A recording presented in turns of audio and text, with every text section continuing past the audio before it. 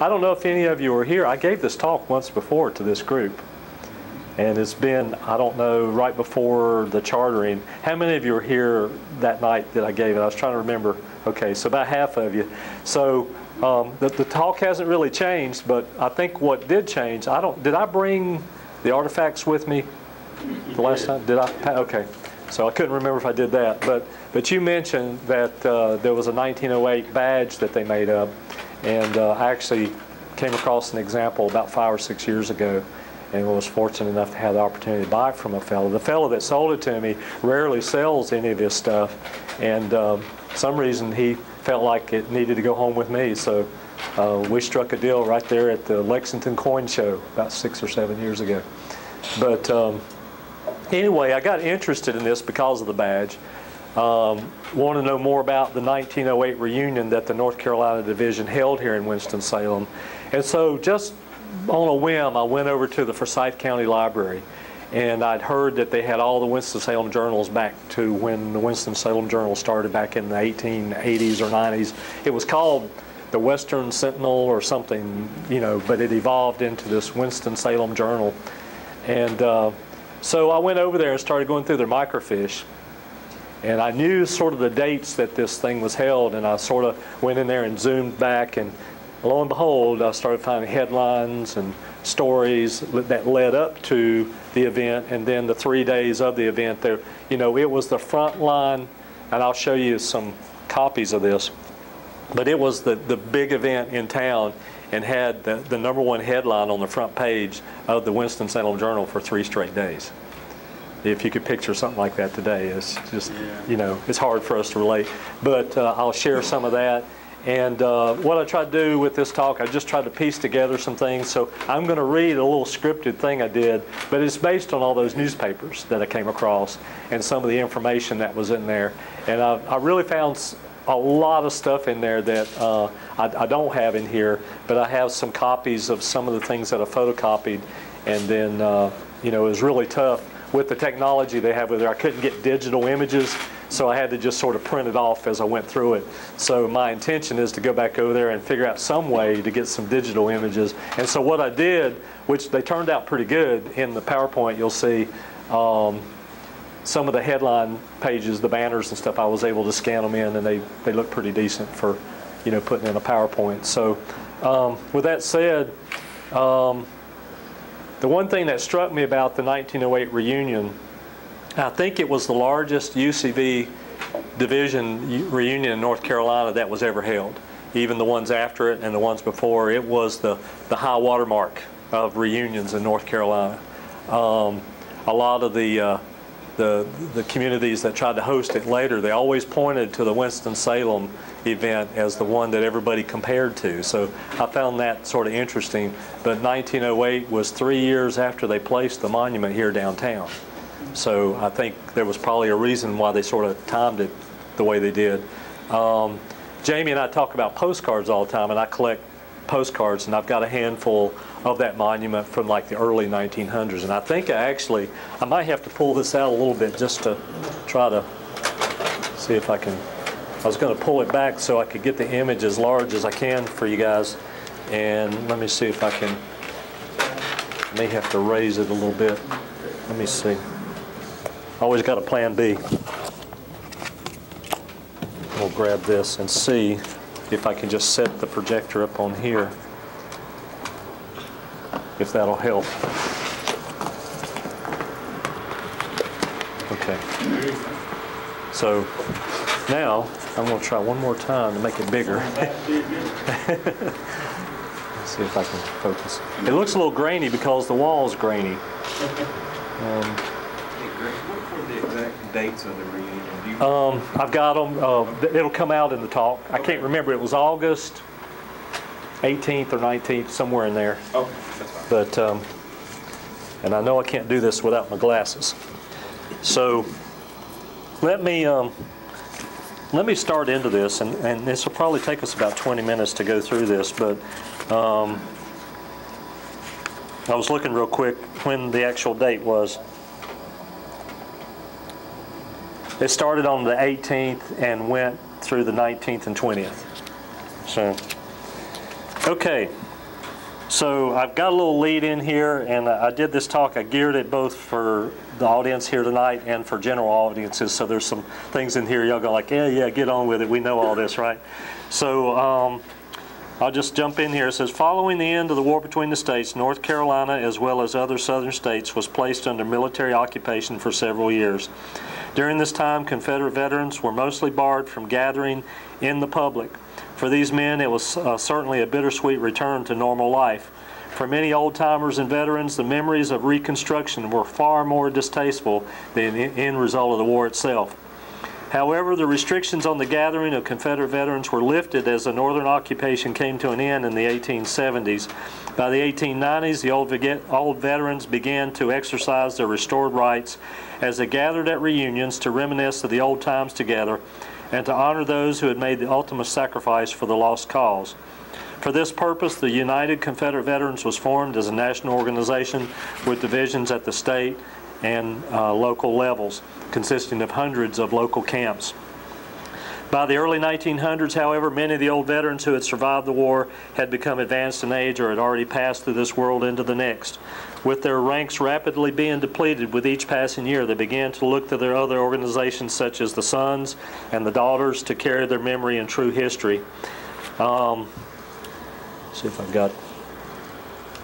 Okay, I'm going to try to keep up. This is actually a photograph from Winston-Salem, and there's some in here that aren't, but this one is from one of the first known gatherings of the veterans. And in North Carolina, the veterans that were able continued to attend local, state, and national reunions. Winston-Salem hosted its share of state-level UCV reunions in 1894, and I think this may be the 1894 gathering. It was just a local gathering, I think. But 1898, 1908, 1912, 1923, and then the last one held here was in 1930. And I actually have some photographs of some houses that were decorated in Winston during the 1930. The National UCV reunion was held in Charlotte in 1929. And you see sometimes on eBay, you'll see some of those badges out there. Tonight I'd like to share some information about and highlight the 1908 North Carolina UCV reunion held in Winston-Salem. And it was absolutely a grand affair, with most of the information on it available from 1908 issues of the Winston-Salem Journal. While the paper copies no longer exist, they have been placed into microfiche at the main branch of the Forsyth County Library in downtown Winston. These records give us a good glimpse into the days of August of 1908, and I was fascinated with some of the things I found. So I'll flip through here. This is actually the 1898 parade, and this is downtown there, and you can sort of see what things look like. But there was a huge crowd out there, and you can see Victorian-looking ladies hanging out. But this is off of Digital Forsyth, I believe. I can't remember where I got. I think it is. But anyway, I'm going to show a place you're familiar with. This is where we do the memorial every year with the ladies here in Winston, and I'll jump over here. We'll talk about this real quick. Planning for the reunion began early in the spring of 1908 with final preparations in full swing by July. The host UCV camp based in Winston-Salem was named in honor of Lieutenant Marmaduke Williams Norfleet, Company C, 47th Regiment, North Carolina troops. North Carolina roster states that he was a good soldier and a Christian gentleman. His grave is located in the Salem Cemetery in Old Salem, and this is his grave here. And actually, there was some problems with that UDC marker, so they put it in the top of the monument. People kept stealing them, so they embedded it in the top of the monument. And I don't know exactly when that was done, but that's sort of directly behind that place where we do the memorial every year. I don't know. Does everybody know where that grave is? Okay. The camp took the lead, worked with Mayor Eaton and the aldermen of Winston, the Salem Commissioners, the North Carolina UCV, and other UCV camps, UDC, and local businesses to organize the event. The work was divided up into various committees as the city made ready to receive the anticipated 1,500 to 2,000 veterans and 1,500 guests. So that's a bunch of people. Where do they put them? The objective was clearly to give the old veterans the time of their lives, and that's what they tried to do.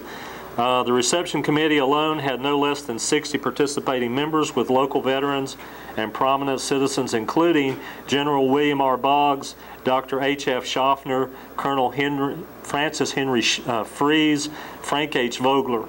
Other committees were formed to take care of programs, transportation, commissary, accommodations, quartermaster duties, the parade, music, decoration, carriages, badges, finance, and the Bureau of Information. Had a place where you could go if you just wanted to know more information. So this was really a big operation.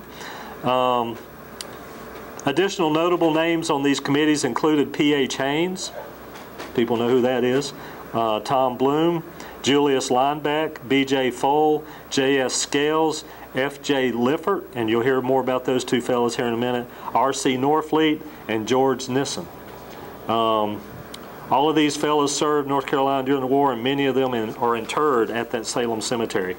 Literally hundreds of folks served on the committees, cluing us into the magnitude of the occasion. Accommodations had to be made for the hundreds of visiting veterans, and I think I have some pictures. You see that warehouse over there with the steeple on it? That was one of the warehouses, a tobacco warehouse, where they actually housed some of these veterans. So they made room for them. A lot of them didn't have a place to stay. There's another view of it. I've got several pictures here of it. The Brown warehouse, which is that one down there on the right, was ready for about 800 of them. The Eagles Lodge pitched in, as well as boarding establishments and residents. The Piedmont warehouse was readied and held in reserve. I think I got pictures of it in there somewhere. And you can see there's a lot of covered wagons during that period of time, not many vehicles. This is tobacco season when you see these wagons a lot. You see them on postcards. What street is that on? I think that's 4th Street. Main. Okay, Main Street. Yeah, that's right, because they intersect. But this is Main Street, and I don't know if the building's still there. I don't think it is. But anyway, I've got some other pictures here. So here is a advertisement. M.W. Norfleet of the Piedmont warehouse. He actually owned the warehouse there. So he was already, let's see, this was, I forget when this was dated, 1880, that's right. So, you know, he passed on way before this. So he was the one that sort of started this warehouse, and that became a sort of place for the veterans. And there's another picture of it as well. This is the Piedmont warehouse.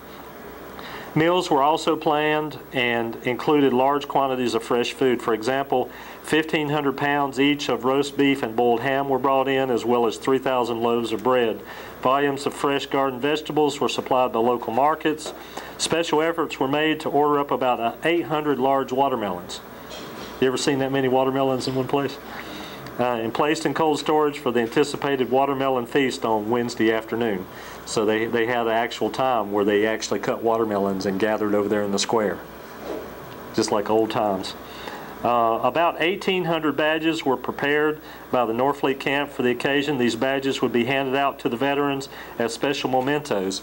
And I don't know, I'll get to these guys in a minute. They also had to be worn to gain access to special lodging, prepared meals, and rides on the trolleys throughout the city. They had these newfangled things called electric trolleys that were powered from the Yadkin River down there at the river. So they had this electricity bought in. The reason they put the dam out there on the Yadkin River was to power these trolleys initially. That was the project that put that on the board. The Idles Dam. I learned that later. Okay, so I'm gonna get sidetracked here. So anyway, these badges were highly prized and to be worn only by the veterans. Right. So I actually have one of these here tonight, and I'll pass that around here in a second. I was told at one time that maybe only 5 or 6 of them exist. So one of them's hanging over there at the lighthouse, and I know, gosh, I'm trying to think of his name. One of the other fellows that's in the Norfleet group. I'll think of his name here in a minute, but he used to organize the Civil War show over here at the Elks Lodge. Oh, Mike Company? Not Mike. it'll come to me. It'll come to me. But anyway, he has one. So I'll tell you what, I might just go ahead, while I'm talking, I'll just pass this thing around, because I've got another piece that I'll pass around too. But I've got it in a case, so don't worry about handling it. It's right there. It's got the celluloid and the actual Confederate flag to go with it. The Winston and Salem bands, along with some of the older veteran musicians, prepared for the anticipated grand concert on Wednesday evening at the Salem Square. The Twin City responded to the calls to decorate homes, and I think I have a picture. This is from the 1930, but this is one of the Reynolds homes, the R.J. Reynolds home, I think, and this is the wife and the children there. But you can see huge flags. I would love to see what the colors look like on this. I wish we had a color photo, but this is on digital for sight. But Twin City responded to the calls to decorate homes and businesses, especially along the parade route. A large assortment of battle flags of all sizes were made available through the Masonic Lodge. Many of the more elegant homes were decorated with large Confederate and battle flags to honor the veterans. So if you can imagine, some of the streets were probably lined back in those days. Carriages and teams of horses were called up through the area to help transport the disabled veterans for much of the anticipated parade route.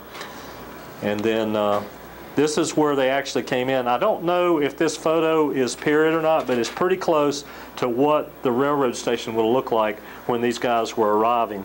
So all was set in motion by the morning of August 18th, 1908. The town was abuzz with excitement. By that evening, nearly 500 veterans had already arrived. By mid-morning on Wednesday the 19th, the veterans began pouring into the Winston train station from all over North Carolina.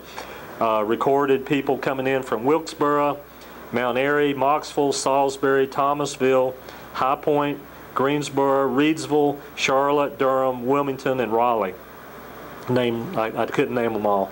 The Army arrived on the scene in force, much as it did 47 years earlier at Manassas Junction on a similarly hot, humid day in the July of 1861.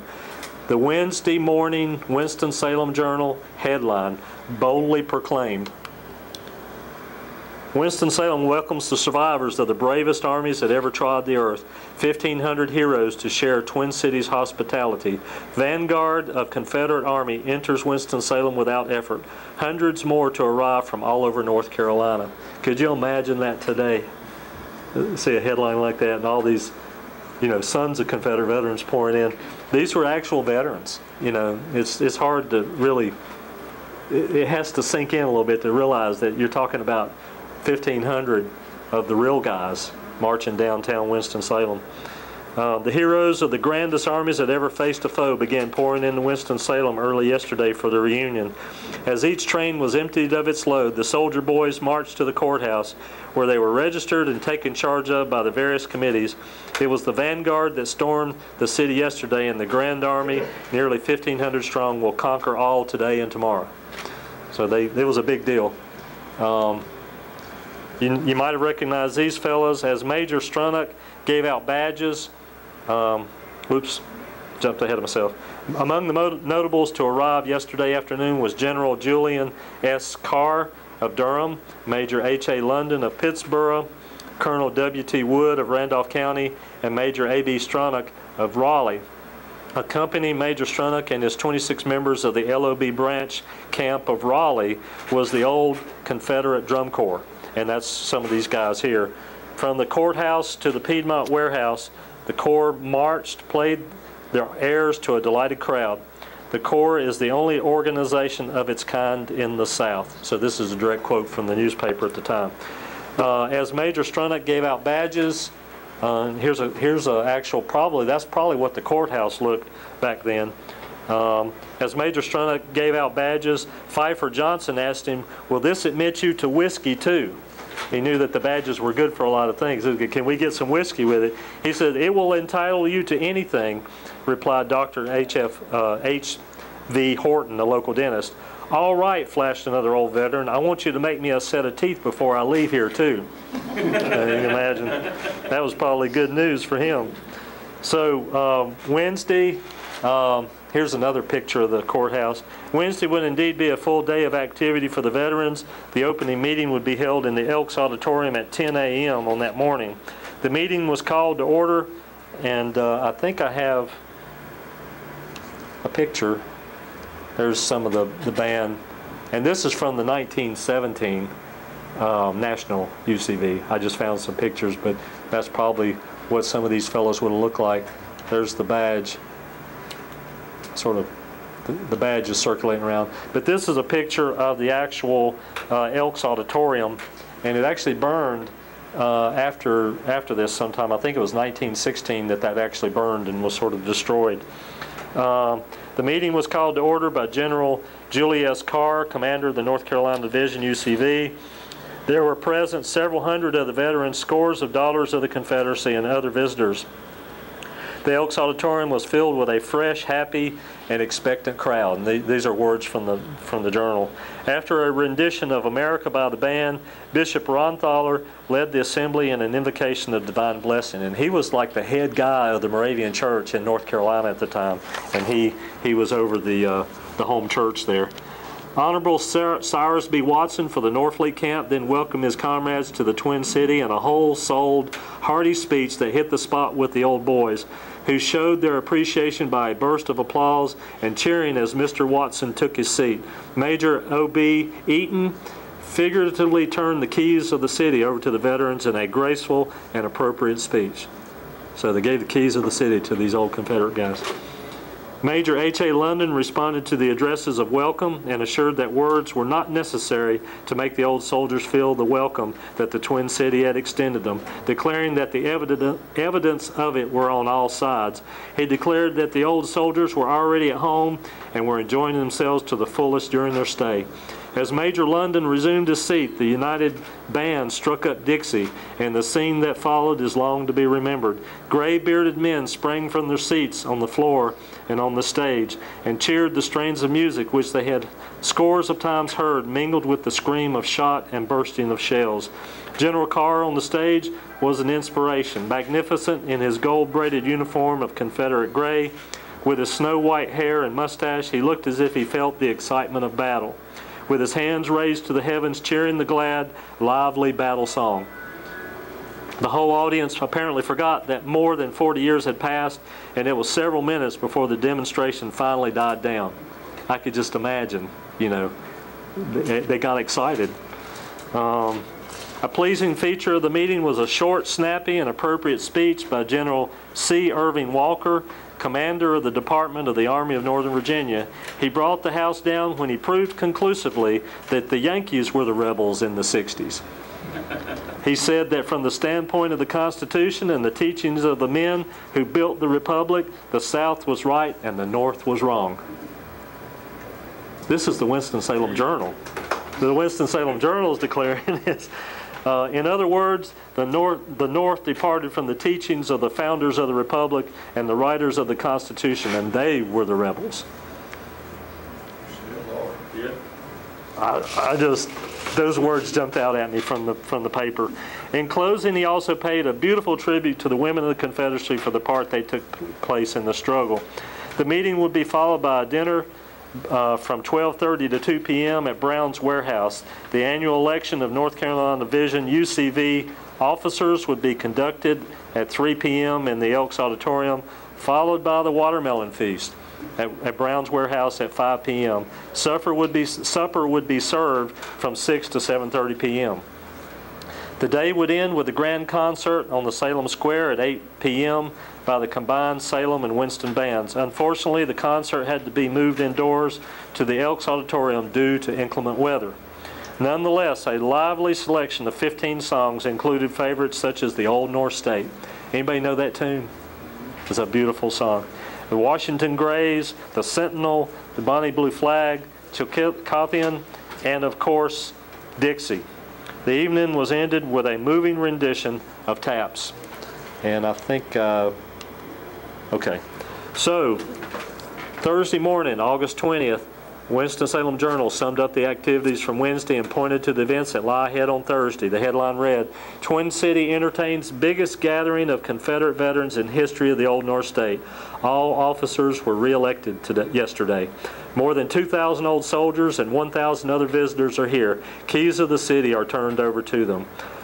And also, it has to be noted that all the banks in the city were closed on account of the reunion. And here's a little thing in the newspaper I found. And a grand parade planned for mid-morning. It would begin on West 5th Street, and with the thousands of participants, logistics would require staging from several other connecting streets. They were organized into 3 divisions. So they're organizing an army in the streets of Winston-Salem. This is another picture down, and you see the actual Confederate monument. This is where it used to be out there by itself before the courthouse crept up on it, right? So the 1st Division was marshaled from Cherry Street. First in line was the advanced guard of mounted police, followed by General Carr and his staff, the Salem Band, speakers, and the Daughters, and the Forsyth Riflemen, which was actually an organized group of guys that you probably would have some ties to, right? The Forsyth Riflemen were the actual Forsyth Rifles. You know, when they started, they were originally called the Riflemen, and then they shortened it to Rifles. The 2nd Division started from Pine Street with Generals Ray and Carlton at the head. Next in line was the Old Veterans Band, visiting camps of UCV veterans, then the Northfleet camp, followed by disabled veterans in carriages. And this is the 1917 reunion in D.C. This is not Winston-Salem. But I just found these pictures that they sort of illustrate what I'm trying to describe here. The 3rd Division began from Spruce Street with Generals London and Metz at the head of the column. The Winston Band came next, followed by the J.B. Gordon chapter of the Daughters of the Confederacy. Bringing up the end of the column were the Winston and Salem fire companies, and this is an actual picture of them, and that's on Digital Forsyth. I thought that was really cool. The parade route would go up 5th to Summit, countermarch back to Cherry, down Cherry to Shallowford. This is another fellow. This is 1917. Interesting fellow there. But it would go down Cherry to Shallowford, then to Main Street, Salem, back up Main Street to 3rd, then up Liberty to Auditorium. It was an impressive sight as the streets were packed with veterans. At the time, it was believed that the parade comprised a larger number of old soldiers than had been in the ranks together in North Carolina since the war. So this was the largest gathering of veterans since the war ended. This is 1917 too, but what struck me about this picture is there's 2 things in there. You see a Tar Heel banner, and what else do you see in the picture?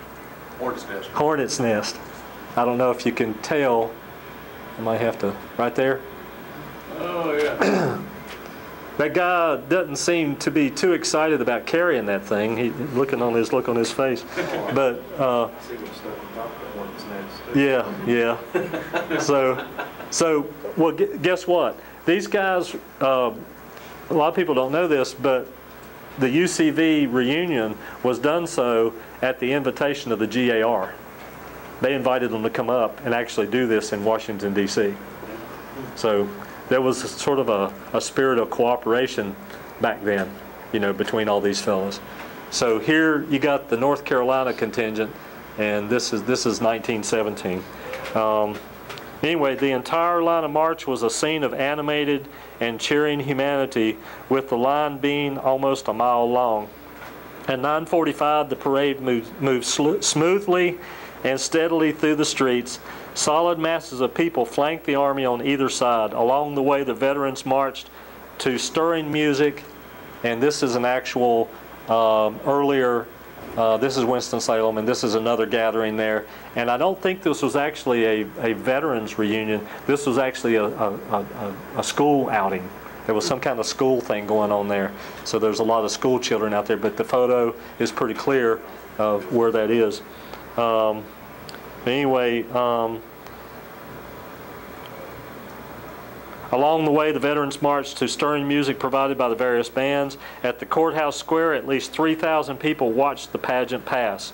The parade was truly the grandest event of the reunion and lasted for almost 2 hours. Many camps carried flags, and the procession was one that Winston-Salem would not forget for a very long time. And here's another view, and you see the trolley cars. Following the parade, the veterans were given free rides on the trolleys throughout the city for the rest of the day. Compliments of the Freeze Manufacturing and Power Company. The Lifford and Scales Tobacco Company gave the veterans miniature cloth haversacks containing samples of red meat chewing tobacco. I have one of those surviving haversacks on display here tonight, and complete with possibly the only known plug of red meat tobacco. I've not found anybody that can show me one of these, and I'll pull this out in a minute. Anyway, let me go ahead and pass that around. What I have here, I'm not going to open it up and let you see the plug of tobacco, but I have some pictures of it. But this is a miniature haversack that was handed out by Lifford and Scales, and this company was later bought out by RJR. But on the envelope here, it says State Reunion, North Carolina, Confederate Veterans, Winston-Salem, NC, August 19th and 20th, 1908. Compliments of Lifford and Scales, makers of red meat tobacco. And then on the back, I may have to sort of move it around a little bit, but on the back it's got a picture of Robert E. Lee with the Confederate flags, and I'll sort of move this around a little bit, but I'll leave it, please leave it in the bag. I have unfolded this, taken the tobacco out and all the cards inside. There were little complimentary cards with little sayings and stuff on them, and I'll just let you pass that around. The tobacco in there is absolutely petrified. It's, you know, the little plugs that were like this, and it's got the actual little sticker down in it, you know, that says red meat tobacco. And I don't know if I brought one of those little, you can get those off of eBay every now and then for like $3 or $4, you know, but you can't find the plug. Anyway, I'll come back to that in a minute. Almost done with the talk, actually. As Thursday, August 20th, came to a close, a simple but memorable closing ceremony was held at the courthouse square. Many of the veterans returned home via train on Thursday evening, but many of them remained in the city until Friday. The Friday morning newspaper, Winston-Salem Journal, headline declared, okay, now that's the actual, that's the inside of it. Let me go through this and I'll back up a minute. So they had these little set of cards inside, and they had, this is both sides of it. There's an acrostic poem. You see Confederate States of America and different sayings that go with that. And I can make copies of this for you if you like. I've got a bigger copy that I've had made that's got all the pieces. So I should have thought to bring you some, but I'll get you some copies of that you can hand out to everybody, so you'll see everything on here. But the thing that struck me about this card here is that it's giving all these numbers up here, and it's like, you know, it's really interesting because you see that, you know, these numbers are pretty close to what we know today. They had a pretty good idea of, you know, the numbers, you know, even then. But if you go through here, I think this is the interesting part. More than 43 years have passed. We're talking about 150, but they're talking about 43. You know, it's just interesting. But you'll see this R.D. Mosley. He was in the 5th Virginia Cav. He wrote a lot of poems and stuff, and apparently he donated them. And some of these poems are really good. I'm not going to have time to read through these. But then here's the plug of red meat tobacco down here. Just a little picture of that, and you can see the little insert that went with it. So it's actually one of a kind. And here's an advertisement from 1907, red meat tobacco, good enough to eat, right? That's why they call it red meat, because everybody likes juicy watermelon. They were trying to relate to something that everybody really liked. So that was their slogan, red meat tobacco is good enough to eat. So I don't know about that. Okay, well anyway, back to the newspaper. This is Friday morning, August 21st, the day after it came to a close. The shouting and the tumult ends, the captains and kings depart. The biggest and best state reunion of Confederates comes to an end. Grand reunion comes to a close after 2 days of pleasure. Free trolley car rides given to soldiers. Veterans unanimous that the reunion was the largest and best ever held in the state. Nothing was left undone. The event left a huge impression on both the visiting veterans and the local residents. Praises on both sides rang out in interviews published in the Winston-Salem Journal for weeks afterwards. Major H.A. London, Adjutant General of the Division, stated that every veteran will go away full of praise for the Twin City and would only be too glad to come again whenever an invitation was extended to them. Several other North Carolina cities thought hard about hosting the event in the following years for fear of not being able to measure up to the grand event of 1908. The bar had indeed been raised by the efforts of the Norfleet UCV camp and the J.B. Gordon UDC chapter, and the hospitality of the local leaders and business community in Winston-Salem will remain a fond memory of the veterans for years to come. And so ended the reunion. And I threw some pictures in here of something you all familiar with, but it's just really, it's scary to see how close everything's gotten up on this monument now, and that tree there is almost overtaken it. But there's another shot I took. I don't know when I took this, but anyway, just imagine that was a big open field at one time, and the courthouse set back off, you know, and there was none of this stuff around it. So anyway, what's that? Now it's apartments. Yeah, yeah. So anyway, the thing I was trying to do was find a spot back there. I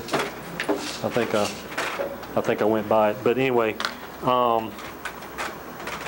there's still a lot of information, and I have some in the back of this, but if you want to look at some of this I have, there's some interesting little side articles and things, some tragic stories. There was one that I didn't put in here that really was really sad, but there was an old fellow that was headed down to the eastern part of the state, and apparently a lot of these guys couldn't afford to really pay for the train rides, so they just hopped on the trains and rode down, and this one fellow was on his way home, and apparently the train did not stop where he wanted to go, so he tried to jump off, and when he did, he got killed trying to jump off the train on his way back home. So that story's in the journal here too. So there was some really interesting, good, sort of funny stories and stuff. I didn't really get to cover all of it, but I tried to keep the talk relatively short. But I don't know. I can entertain questions if you have any questions. I know some of you, this is your second time around with this thing. But the thing I'm passing around there, if you have any questions about it, as far as I know, this tobacco pouch is the only one known that has the full everything in it, including the tobacco. Someone from R.J. Reynolds is interested in buying it and putting it in their museum now. So I'm going like, what do I eventually do with this thing? I mean, and I'll tell you how I came across it. It was an odd thing. You just have to be in the right place at the right time sometimes. But Myers Auction over here in Yadkin, I never really paid much attention to their auctions, but a friend of mine lives over there in Yadkin. He called me up one day. He says, Greg, you know that bag? And what's interesting is, let's see if I got it. I had this one first. I just had the bag, and I bought this from the same guy that I bought the badge from a couple of years later. And he was telling me, Greg, these, you don't see these. There are very few of them. And this one is in pretty good shape for what it is. But he said, I don't know what was in it, whether the tobacco was in it or what. And so he's been around a long time. And so I was thinking of him when I had the opportunity to buy that. So I went over to the Myers auction. Dale went with me. And I knew, I'll tell you, I'll be honest, I'll tell you what I paid for this one. I paid $750 just for this little bag. And it's worth every penny of it, right? So I went over there thinking, you know, if I could get that for $750, that'd be a steal. thought I had, right? So I go over there not knowing whether I could get the thing or not. So I got over there, they had it on display, it's what I thought it was. They let me open it and look inside. I'm going like, try not to look too excited, you know, put it back in. And I go back over and I take my chair, get my card, and Dale was sitting there with me, and he could tell I was really nervous because I really wanted to get this thing, but I said, you know, there's going to be somebody in this room that knows what it is. And obviously it came home with me, right? So I'm sitting there, and the bidding starts at 50, 75, 100, then 200, then 300, then 400, then 500, 600. Oh, here we go, you know. And I could tell I was sort of in the front room, and there were two people in the back that were bidding. And they got the 7. And the guy looked at me, he says, 8? I said, no, I'm not doing 8. He went around the room, 7, anybody 8? 8, and he looked back at me, he said, 750? I said, bingo. Nobody else bid. I'm going like, ah. Oh. I got it, you know. And Dale looked over at me, he says, you got it. You got it. You know, he just starts talking to me, and so I was just like, I didn't know what to do. So as soon as the bidding ended, the place erupted in applause and almost got a standing ovation for bidding on this, because I guess they're not used to people bidding so much money on little bags of tobacco, right? So you know, it's a tobacco collectible, and it's a Confederate thing. So, you know, I sort of figured, hey, it's a double whammy for me. I'll take it. So apparently nobody else wanted to bid higher, but you know, I'm going like, which one would I keep? You know, and so I went back and showed it to Vernon. Vernon was the one that sold this one to me, and I could tell he's like, how much you want for it? I said, no, I'm hanging on to it. This is local history. It stays in the Winston-Salem area, right? So, huh? So I bet Vernon did. You know Vernon Valance, yeah, yeah. So I could tell he was a little bit, you know, like, boy, I wish I'd have found that first, you know. So, but anyway, that's sort of what it is, and I was extremely happy to run across it. And I guess one of these days, when we get enough money to build a decent museum, that'll go in the museum somewhere around here. So anyway, that's my story, and I'm sticking with it. So Now, there are still some Liffords around here. yeah, well, I've been trying to figure out this Lifford and Scales thing, you know, but they were definitely bought out by RJR. RJR was trying to take out all the competition around Winston. They bought out bidding, you know, the bidding in Hayes and all those guys. The Cruise Tobacco Company in Walkertown. Yeah, yeah, but, yeah. No, there's a Bailey and Lifford. It's a pretty good sized firm, and Winston-Salem law firm. And I'm wondering if that's... It probably does. It is. I'm sure there's still parts of that family here. Lifford and Scales formed that partnership, and then I think they were in business till like 1911, and that's when RJR bought them. And they kept the red meat brand for maybe a year or two, and then it disappeared. So I don't know. We need to do research. Did you do this at the local library? Yeah, the Winston-Salem downtown. The microfiche is, you know, when you go into do they call it the North Carolina room still, or it's that reference room where you go, they moved it down to the bottom, but you go in there, and down to the left side is where the microfiche is, and you can just go to the desk and ask them for the 1908 microfiche for the Winston-Salem Journal, and you can just slide through all these, you know, all the information. And they've got a really funky sort of system, so if you want to try to print it off, you got to sort of play around with it a little bit, but you can eventually figure out how to print what you're looking at. Take a picture of it. Yeah. On the microfiche monitor, it's a little tough. It's not the best quality, you know, the display itself. So what you're doing is what you print off actually looks better than the display. So what I did is, what I've got in here, I print it off, and then I actually scan this stuff in to my computer. That's how I got it digital.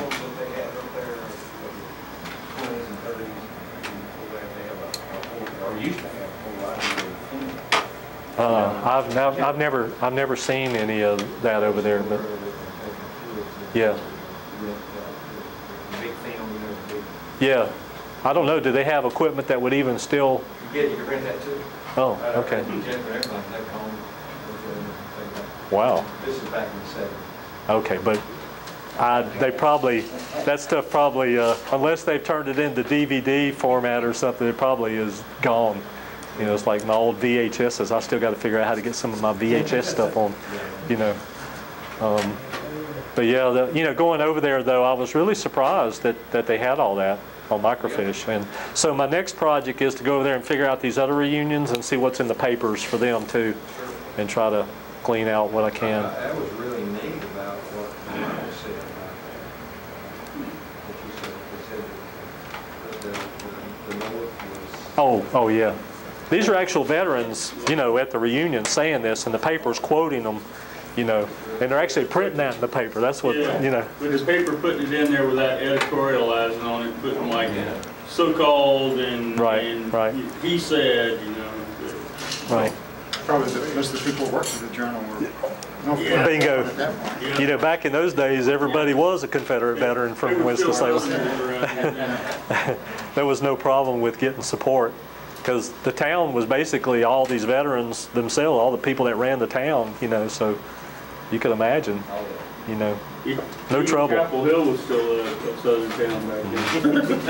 Yeah. Imagine that. That's a long time ago. So yeah, it's a lot of fun trying to dig into this stuff though. When you start discovering these things, you're rediscovering it is what you're doing. But you know, there's all kinds of stuff you can get into if you know where to look. Yeah.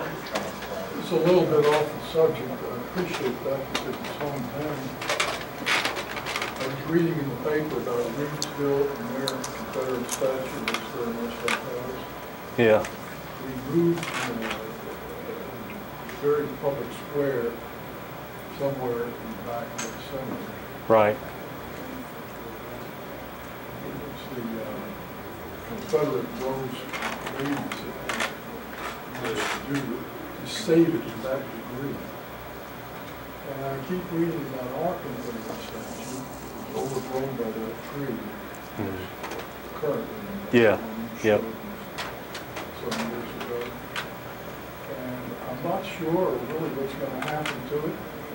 And it seems to me that it would be part of our mission to keep our eye on it and Yep. ensure that Yeah. it doesn't get buried in some far-off cemetery. Right. Now, Jamie and I have had some contact with the ladies of the Daughters here, and they actually were the ones responsible for actually getting it on the National Historic Register, which means, yeah, the one here. So they actually can't touch this one because it's on the Historic Register. So, Plus, as long as Jamie's still around, we're not going to lose anything. yeah, that's right. So, But that does and raise the question of how safe is it from a delivery van Yeah. driver going to sleep and hitting it?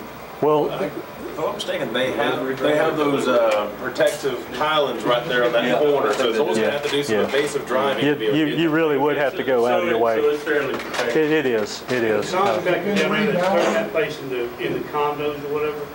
He's really protected it from the work.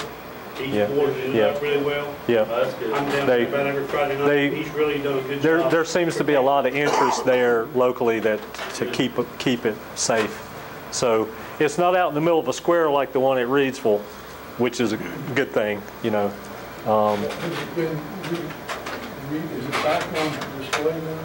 Which one? The Reedsville? No, Here. We- All right. Is it still barred up, the one yeah, here? it is. It is. Oh yeah, yeah, It is, I guess you're gonna keep it that way if they finish gutting the building. right. They've got pipes, they're throwing Right. stuff out the windows into the dumpsters. It's extremely close by. Yeah, they boarded it up, I And guess, to keep. they had an article in the paper, or they had it on the news talking about it some too. They were, Real good. yeah. So yeah, I mean that's a good thing. Yeah. Right now, not all you can see is the soldier standing above it. Everything else is boarded up. Right. Now, I talked with Cindy Casey one time. She's in the local chapter of the Daughters, and she said they had looked at the monument before, you know, the question come up, should they ever have to move it? Would it be safe to move it if it ever became in danger? And, you know, would they have to move it at some point? And I don't think that's a question anymore. But she said when they looked at it, that it does have some cracks in it that they didn't think it could survive the move if they even tried. So they have some concerns about even trying. Forget that thought. Don't even think about moving it because she's afraid that it Well, would. we moved the lighthouse. Yeah, that's true. If you can move the Cape Hatteras Lighthouse, you can move anything, right? Yeah. Yeah. So. Nobody's against the lighthouse. Right, yeah. Yeah, it's true. Well, if they moved it, it'd be the same thing. It'd wind up somewhere in a cemetery where nobody would ever see it again. Yeah. Well, I don't know. Any other questions? I don't want to keep y'all here all night. I appreciate it. Okay, I know some of you have seen this before, but, you know. I asked Jamie, I said, are you sure we did this before? I was trying to think. So, but, you know, the timing of doing this along with the national reunion, it sort of makes you think a little bit about, you know, 100 and some years ago, what it was really like with the actual veterans having reunions versus us doing. Division reunion. You had 2,000 actual veterans there, right. Whereas we had 2,000 sons at the national. Right. And they talked about the 1899 reunion in Charleston, and that they had 8,000 veterans march in the parade from Marion Square down King Street. Can you imagine 8,000 actual veterans marching down the street? What it would have been like to have been able to stand on the side and watch that go by. Yep. Well, I know. Well, I'll tell you a guy that's in our camp. Yeah. You remember Henry? Yes.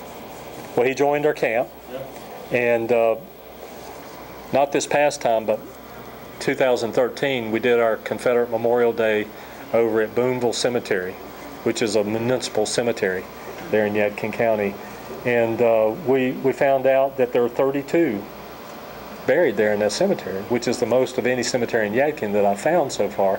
So we had this planned out and invited the community, and you know, we didn't have a huge crowd, but there was this older gentleman that came and joined us, and he sat there quietly with us and listened to us. And when we got done, you know, we always ask people, you have any ancestors you want to talk about? And he stood up and he said, one of the fellas that y'all talked about today is my grandpa. Not great-grandpa, but grandpa. And I was like, wow, James Henry Shore. So we found out his grandpa was in the Junior Reserve. And we found out, you know, the Junior Reserve book just came out, and it was timely because we would have overlooked him if we hadn't have seen his name in the book. So then I did some homework, and I found out that his grandpa actually saved his captain from being captured because he joined up with the Junior Reserves down in Salisbury, and they marched them over to Camp Vance over there in the Morganton area. And that's where Kirk's Raiders came in, and they captured about 200 of the Junior Reserves there. They came in and overrun them. They didn't even have weapons yet. They came in and surrounded them, and he helped his captain get away, but they put him in a ditch and buried him and covered him up with brush. And that story was told in the roster book. I was like, holy cow. So when I told that story, he chimed right in and started telling me other stuff along with that story, and I was like, oh my gosh. So You're writing that down. Well, we're going to interview him. He's like 89, 90, and we're going to go over to his house. He lives in the house that his grandpa built. He was born in the house his grandpa built, and he lives there today. You know, so it's like, okay, we're going to go over there and interview him in this house, and he's going to talk about his grandpa. Yeah, that's what we're going to do. So we're going to have, and yeah, exactly. He's in remarkably good health, but that may not stay forever, right? So we've actually got in about 3 weeks, we're hoping to get up with him and his son and do that little interview. And Gordon Myers in our camp has a pretty decent little setup, and he's going to come over, and we're going to go over there. Plus, we're going to go over to the other house where he used to live as well, and try to capture some of that. He doesn't remember a whole lot about him because he was 9 years old when he passed away. but he does remember him telling stories of not of the war, but of other things. And then he had talked about several things. Now the interesting thing is we found photos of his grandpa over here in Winston at some of the reunions. So, which is really cool. So we have a picture of where we do our memorial over there, the exact same spot. I've seen that. And there's like 20 of them sitting there together, all these veterans sitting there, and it was probably from the 1930s, 1920s or 30s, and they got World War I veterans standing there with them, Yeah. as guards and stuff. And His name was James Henry Shore. James Henry Shore. His family came from Bethania, did it not? Yeah, That's yeah. my wife's family. Oh, so you have a tie to them. Shore was her great, Yeah. great. So there's a bunch of Shores all over there in Yadkin, so they'll drive you crazy trying to figure out who all the Shores are over there. That's her mom's family. Okay, cool. It's interesting. I didn't know Yeah. that story. So I get the names mixed up. The guy that's in our camp is James Henry Shore, but I'm trying to think of his ancestor's name. It was like Henry Shore or something. That's her grand. Yeah. Great. Cool. So, Those Shores pop up everywhere you go. It's funny. she's been doing a lot of genealogy. Yeah, well, good. Well, let me get your email before we leave tonight, and I'll send you some stuff, that you can pass on to her. And maybe they can make a connection. Yeah, she know. she doesn't know much about this stuff. Yeah, cool. Okay, I'm gonna quit talking. I'm gonna sit down. Before you sit Get down, back. hang on, I got something. On behalf of the Precise Rifles, Greg, you have done so much for us, helping us get started and helping give us presentations along with history, and of course with helping us out here tonight with being our special speaker. On behalf of the Precise Rifles, we'd like to present you with this Okay. Well, I certificate of appreciate that. appreciation. Yeah, And cool. like I said, we thank you for everything that you've done Yeah, for us. yeah. Well, it's a passion, that. Okay, well, glad to come out and help anytime. If y'all get tired of hearing me talk, just let me know, and I'll go back home.